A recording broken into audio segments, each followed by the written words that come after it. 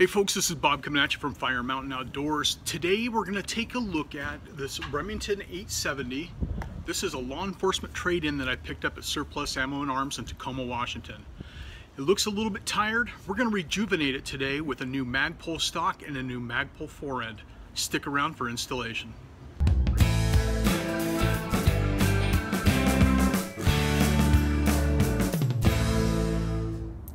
First off the bat, the things that you're going to need for this project, you're going to need the Magpul SGA Stock. That one's specific for the Remington 870.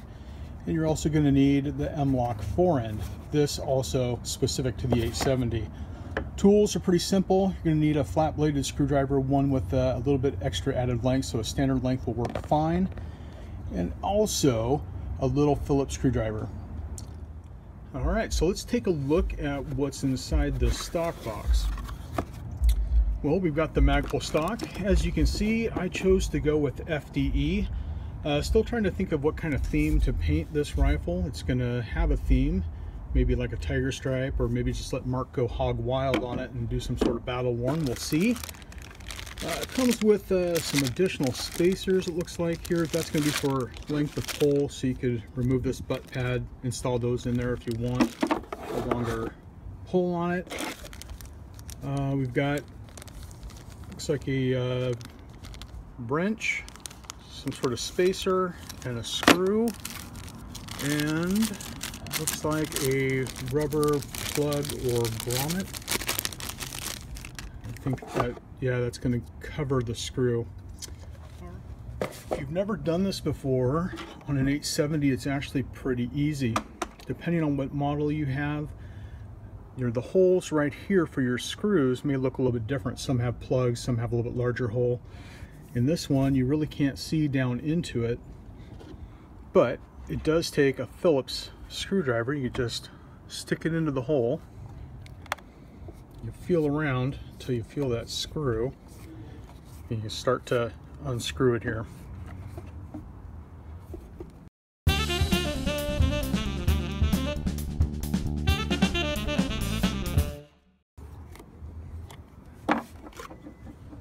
Alright. Take a look in there. I think maybe it might be too dark to see, but there is a screw in there. I'm going to go ahead and use the flat-bladed screwdriver, and we're just going to loosen that up.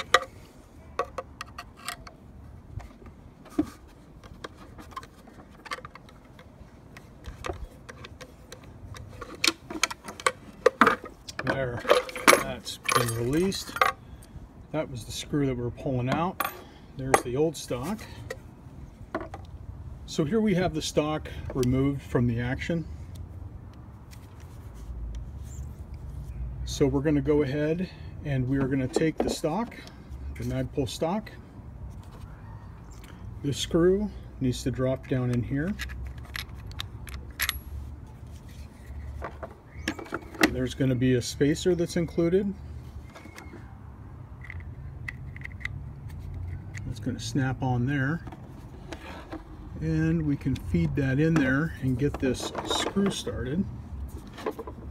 It does come with the hex wrench, but given that there's so little clearance back here, there's not a whole lot of room to get like a full-length screwdriver, so it's going to be a slow process to tighten this on here, but we'll speed it up for you.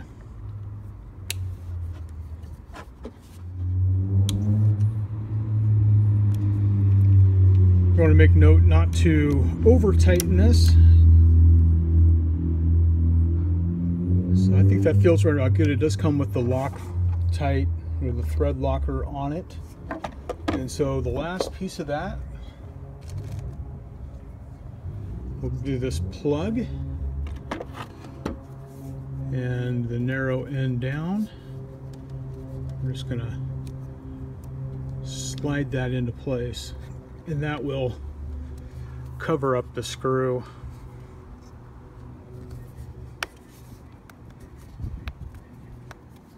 There. Well, we got that part done. So now that we have the stock installed, we're going to move to the forend, and this is the easy part. So again, this is the Magpul MOE 870. And we've got, yes, you guessed it, an FDE foregrip. And it comes with the castle nut wrench. That's very important. And comes with instructions. You're probably going to want to refer to these a little bit later when you're installing. This handguard can go on both ways, but it's only going to work in one direction. So let's get going on that.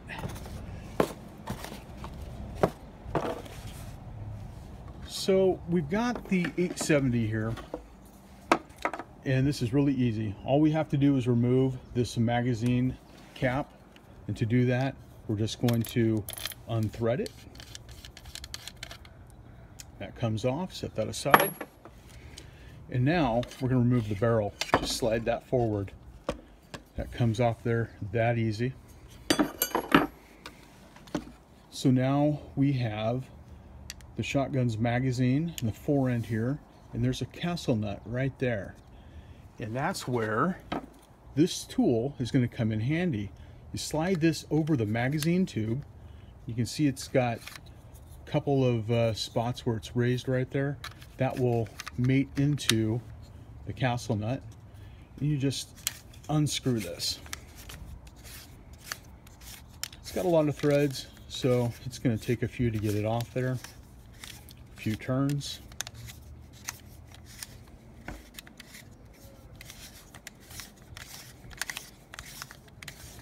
Yeah, I think we've got it.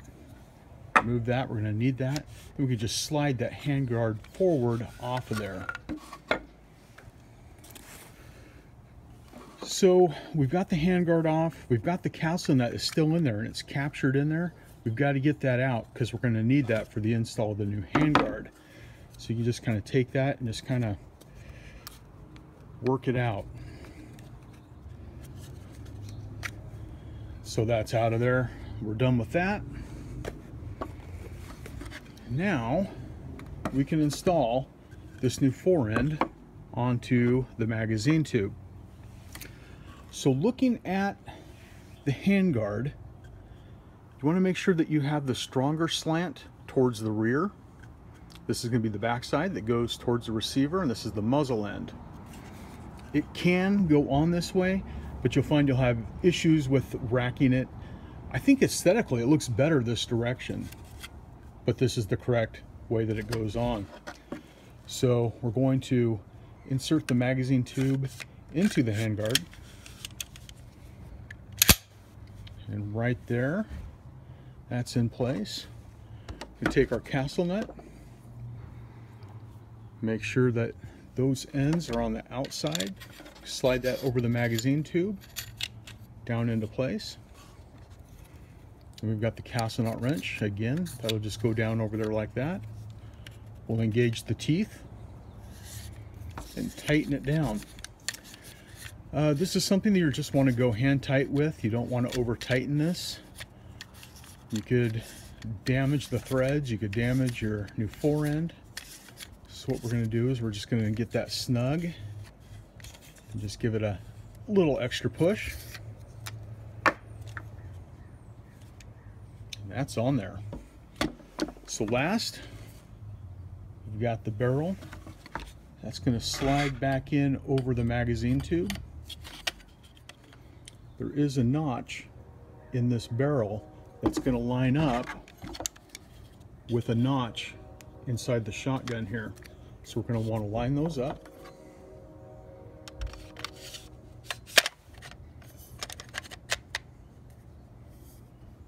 Like so. You can slide that back and you can see that engaged right in there. Let's see if we can get a better view of that engaging in that surface right there. Good. So we have that. Now we can take the magazine cap, just install that back into place.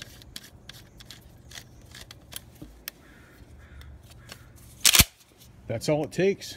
That's in there and nice and smooth.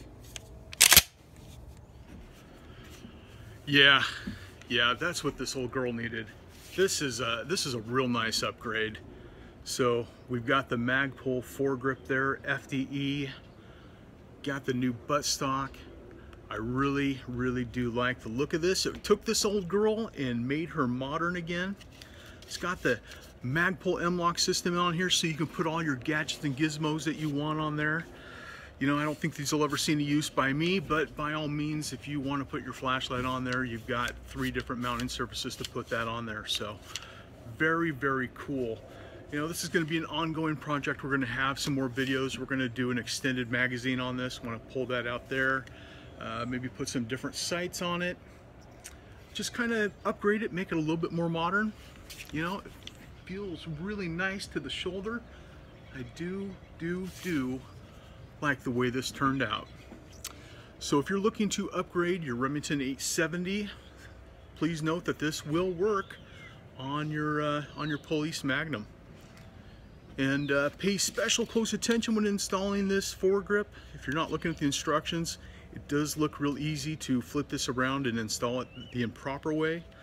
So we've got a win. It's a win-win, folks. Remington 870 Magpul MOE, Magpul original equipment. Good stuff. So hey folks, you can't take back a bullet. You never ever want to wish that you could, so make sure you always follow the 4 basic gun safety rules. Stay safe, shoot straight, like and subscribe. We'll catch you on the firing line. Thanks for watching.